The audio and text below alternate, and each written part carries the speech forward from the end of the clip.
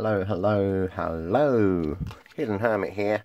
Let's have a look at a Knight of Pentacles, or maybe we should, maybe we shouldn't. I don't know, perhaps we should think about this. Hold off just for a moment, consider our options. Should we, shouldn't we? Yeah, of course we should. So this is the Knight of Pentacles from the Hermetic Tarot, which is one of my favourite decks. I think it's a startling, striking deck full of interesting stuff. So kind of conversely, I'm going to show you the Knight of Pentacles, who really isn't enamored by you know, fancy stuff at all. So when you think about the Knight of Pentacles, you think of you know, he's steadfast, practical, he's cautious. There's a heaviness about the Knight of Pentacles, I think.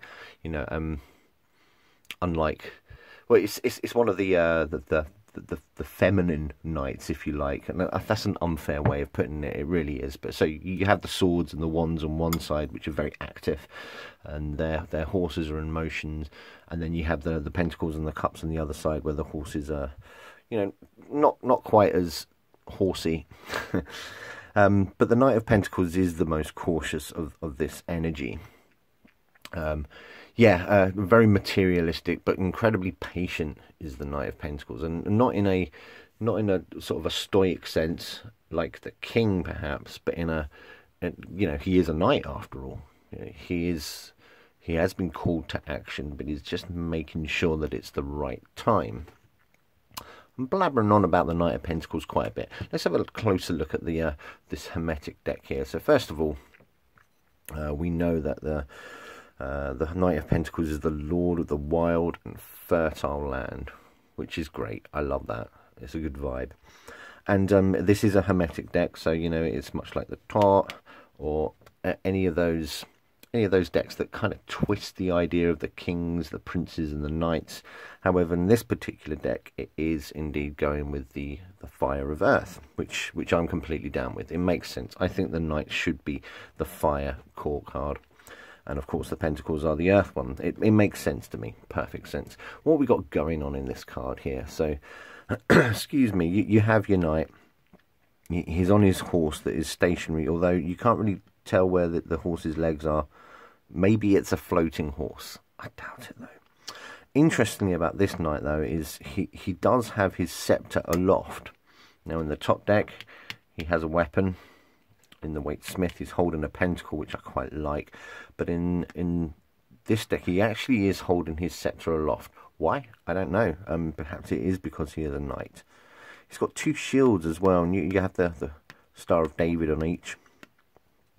For whatever reason, the horse is indeed armoured. Now, this is the Hermetic deck, so there could very well be meaning in the pattern of his chainmail, the pattern on the blankets, all sorts of stuff. Who knows? Who knows?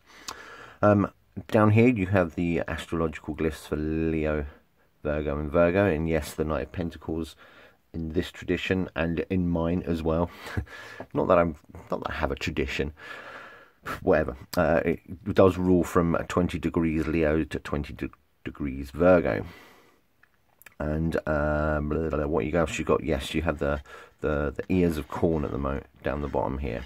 That is also to signify Virgo, the corn maiden, if you like. Sort of growth, fertility. Plus, it's very ordered. An ear of corn is incredibly intricate in its structured pattern. Up here, you have a winged stag.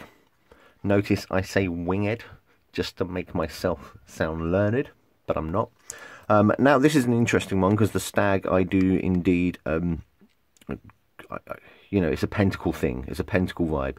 The queen and the page or the princess, they've all got antlers, which are very cool in most Hermetic decks. So I do think that this is another kind of earthy feel.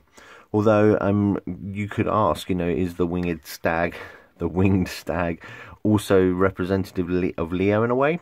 I don't know. Quite potentially. I mean, you've seen winged lions in strength or fortitude cards before, And I mean, you've got to ask yourself, what's the difference between a stag and a lion, apart from the obvious? But it could very much symbolise Leo, or indeed the whole earthy pentacles thing. It's a you know, just like most of the Hermetic tarot, it's a interesting card going on there. And the meanings prescribed to it in the Little White Book is very much what we're used to. It talks about being heavy and dull and laborious, but in a good way, you know. That idea of steady labour, of getting the job done, is very much a vibe with the Pentacles court cards. It tells us that it's patient and clever, methodical as well.